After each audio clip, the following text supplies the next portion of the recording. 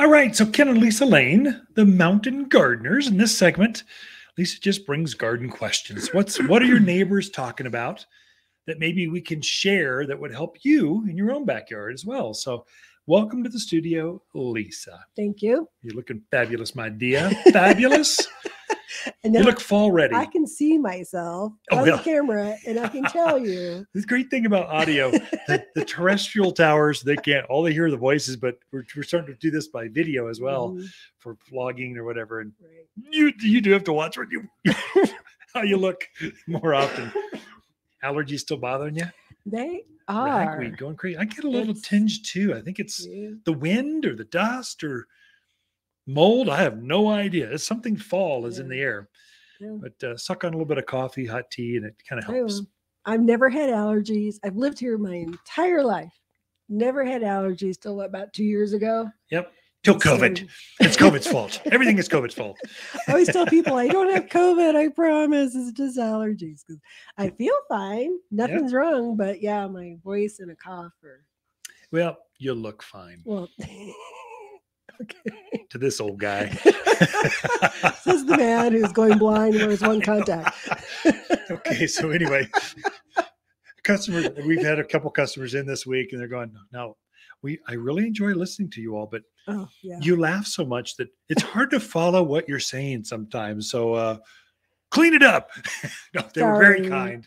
So we're just having too much fun on the airwaves. We get a little carried away sometimes. Sometimes it's better to have fun and be misunderstood than to not have fun and be understood. Yeah, we don't want to be deep and profound. I think Ben Franklin said that. Sure, sounds like Mark Twain. You put their names on any statement. It sounds good, no matter what. Yeah, it's an affirmation. Yeah.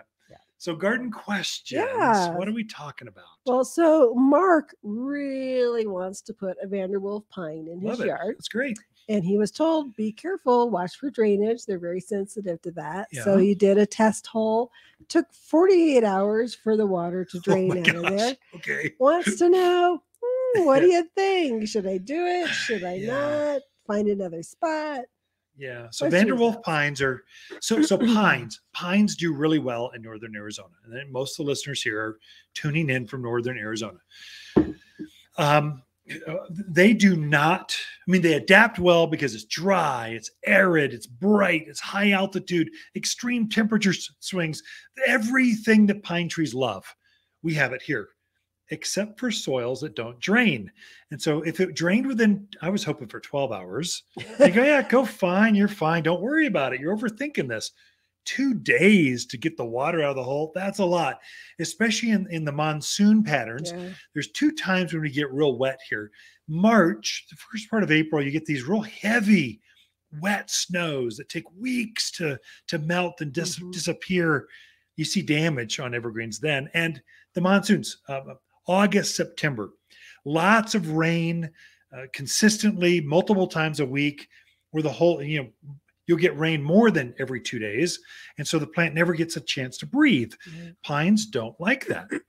What can you do for this hole? So it was Mark, right? Correct. Mark, don't plant a Vanderwolf pine in that hole as it is. Change it up. Now, what we do is we create, in the industry, we call it a chimney. We'll take a piece of that hole and we'll try to dig it to the next soil band, the next layer of earth. And you'll see when you're driving down the road, you'll see these big earth cuts and you'll see different bands, different layers of soils.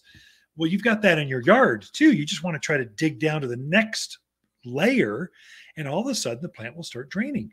You can take a digging bar, a jackhammer, just a shovel and try to peck out a piece. When you see the soil texture change, test it again. My guess is it will now breathe, will drain. Plant your hole then. The other tip I can give you, and this is what I learned years ago, plant on a slight mound. So don't plant, whatever you do, don't plant in a divot, no matter where you're talking about in northern Arizona. Don't put it in a hole. That's what they do down in Phoenix, where it's 110 degrees out in June and it's midnight. It's just hot. So here we cool down. And so plants, and we get much more moisture. So you want the top of the root ball to be at soil level or even a little above, then mound that soil out. To be above would be critical for this Vanderwolf, or pretty much any evergreen. No evergreen likes soggy, wet soil.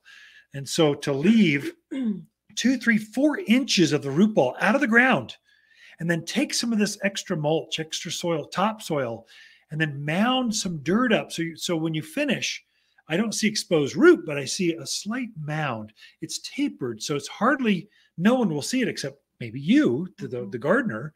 And then put your irrigation on top of that mound. Put your water basin around that at the outside edge, and that will guarantee that at least 3, 4 inches of the root ball can breathe.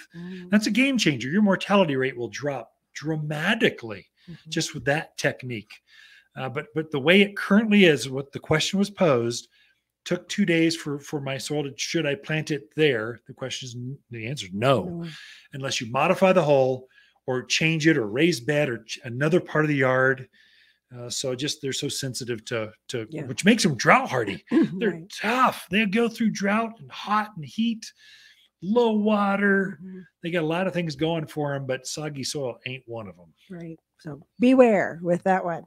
All right. Next question is from Don. He says, I think I heard you say to prune lilacs, not to prune lilacs this time of year. Okay. He said, if that's true, my maintenance man didn't get the same information. Get the memo. He wants to know, is there anything he can do at this point, or is the year?